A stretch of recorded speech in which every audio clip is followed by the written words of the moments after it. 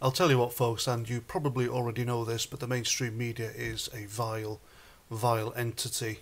It doesn't exist to give us the news anymore like it did, but instead it's a propaganda arm of the left.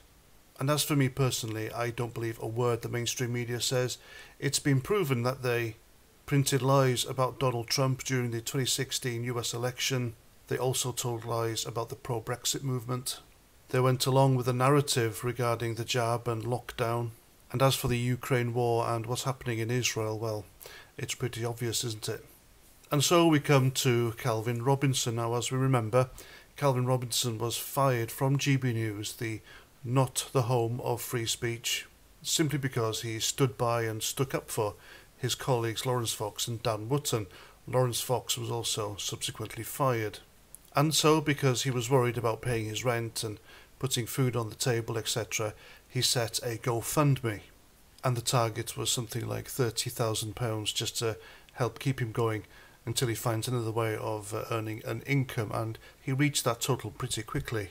However, the mainstream media are not happy or content that a Christian black man with conservative common sense views on their most hated news channel got sacked. They looked to kick him while he was down, and what they did was they found out he had been to Florida, or Disneyland to be exact, and they put it about on social media that he used the funds from his GoFundMe to fund this, or to do another Alex Belfield basically.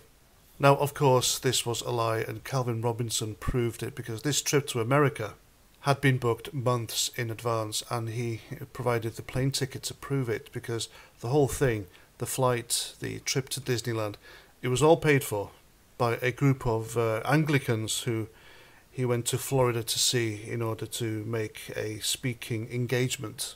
And this is what the mainstream media does. It not only lies, but it goes to great lengths to destroy people's lives. And GB News would have known this as well, because he would have booked the time off, wouldn't he? But they didn't leap to his defence, because they wanted to see the guy who stuck up for Laurence Fox kicked into the gutter as well. The nasty buggers, them. And I'm glad to see the viewership of GB News going down as well, because if you look at the figures, and you can find them online, Calvin Robinson's show now, where he's not on it, it gets like 11,000 views when he got much, much more. And what do they expect when they have fake, or to quote Laurence Fox, cosplay freedom fighters like Mark Dolan, who helped put the boot into the three of them while they were suspended. And Dan Wootton's still suspended, by the way, so God knows what's going to happen to him. I suspect they might keep him on. But regardless, you've got non-entities like Mark Dolan and Patrick Christis. And Patrick Christis, by the way, sometimes has a guy on his show as an analyst who once said on camera that the Nazis should have won World War II. I mean, my goodness.